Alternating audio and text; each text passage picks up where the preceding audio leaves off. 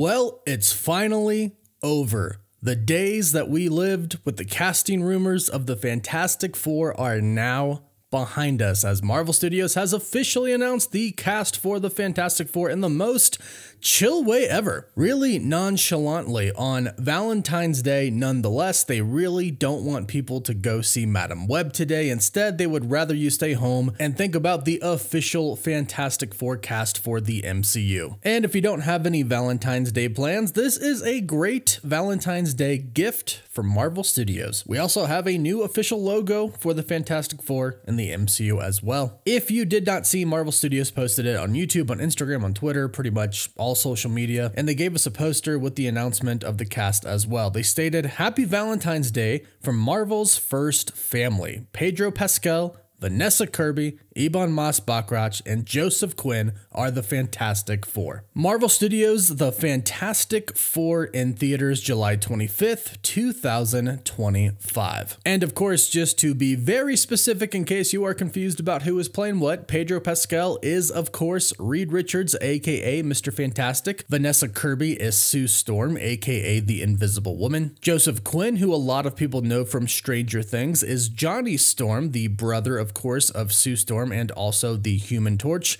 and Ebon Moss-Bachrach is going to be playing Ben Grimm, aka The Thing. And yes, they did push the release date back for the Fantastic Four a little bit. It is now coming out July 25th, 2025. And according to Deadline, Marvel Studios just moved up the Thunderbolts to the start of summer on May 2nd of 2025. So the Thunderbolts comes out in May, and only 2 months later, the Fantastic Four will release in the summer as well, both in 2025. So right away, please let me know what you think about the official cast for the Fantastic Four in the comments down below. I will say kudos to the insiders who have been reporting Vanessa Kirby as Sue Storm for what seems like forever now. Many of them have also been reporting that Joseph Quinn would indeed be Johnny Storm and that Ebon Moss-Bachrach would indeed be the Thing, and they were right. So although we did deal with our Kylo Rens, our Ryan Goslings, for the most part, the rest of the cast was pretty solid for a pretty long time when it came to the rumor department. And this makes you start to wonder, are the rest of the leaks that we've heard about the Fantastic Four true? Could the plot details that we've heard about the movie be true? Obviously, the answer now is yes, since these insiders were right about the cast of the Fantastic Four for a decent amount of time now, if we exclude Pedro Pascal, because that was pretty much confirmed right after the insiders mentioned it by the major outlets such as Deadline. Then you had the SAG confirm it, then they took it down. Then they had Matt Shakman create an Instagram and basically confirm it again, but he then took it down, and everybody assumed that Marvel Studios was planning some like super huge announcement, saving it for San Diego Comic-Con so they could go all out, but they just nonchalantly released it on Valentine's Day,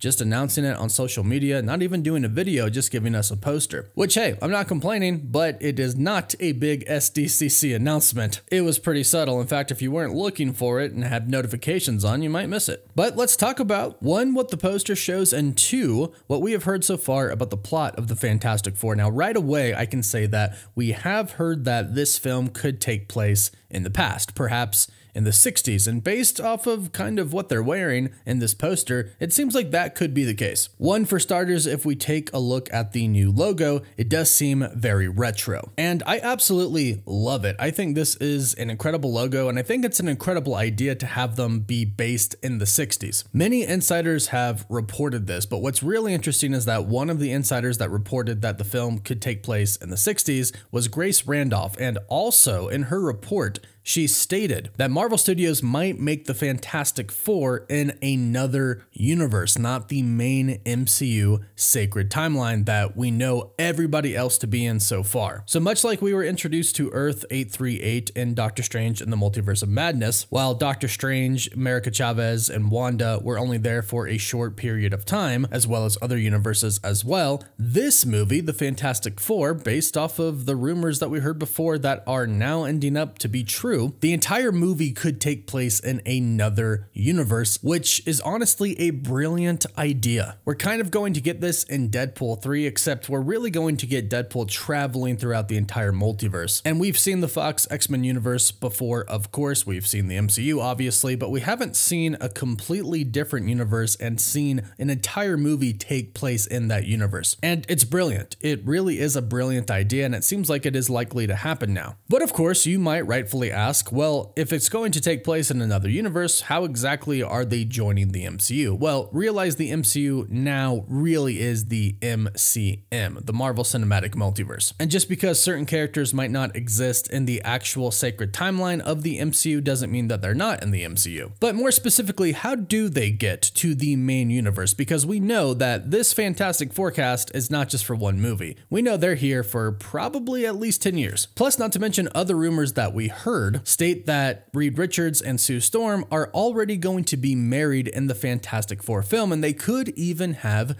babies at this point in time. Maybe Franklin, maybe both Franklin and Valeria. Well, according to two old reports, there are two different ways that they could get to our universe. We know that Galactus is going to be the villain of the Fantastic Four film, and we know that there is going to be at least one Herald of Galactus in the Fantastic Four film. We've heard that there could be two, but you've probably heard by this point in time that Marvel Studios might be planning on introducing a female version of the Silver Surfer, and it sounds like this really will take place in another universe, so I'm okay with that, because once they come to the main sacred timeline of the MCU, whatever that's going to look like after the events of Avengers Secret Wars, that's where they can bring in the classic Silver Surfer, Norrin Radd. But again, how do they get to the main MCU? Well, one report states that at the end of the film, they actually aren't going to kill Galactus. Or I should say, stop Galactus, because there are many times that they don't kill him, but they do stop him in the comics. And at this point in time in the movie, where they can't defeat Galactus and the Silver Surfer, one of two things happens. One is the TVA could show up and save them and bring them to a neutral space, maybe at the TVA, where they are gathering many different heroes throughout the multiverse to form their big multiversal Avengers team to take on Kang the Conqueror and all of his variants. This apparently is going to start happening in Deadpool 3. The TVA is going to realize that the multiverse is in jeopardy and they need a bunch of heroes to come together to fight them. And we kind of got a glimpse of that with the Deadpool and Wolverine trailer. So that's one option. The TVA could appear in the Fantastic Four's universe, basically say, come with me if you want to live, and they take them and their universe is destroyed. Now, I'm assuming if they have kids at that point in time, they would take their kids as well. And if anyone is married or has a girlfriend, like Ben Grimm has Alicia Masters, I'm assuming they'll be taken as well. Maybe on the girlfriend part, they could give him a new girlfriend in the main timeline that they end up with after. But they will for sure take their kids. They're not going to leave their kids there to die. But the other option is that Reed Richards is the smartest man alive. And perhaps in realizing that he is not going to be able to defeat Galactus and or the Silver Surfer, he himself creates a multiverse traveling device and he gets his family out of there. Perhaps in hopes that he could go back in time one day and save his universe. But in doing so, he realizes that it's not Galactus or the Silver Surfer's fault that the multiverse is falling apart.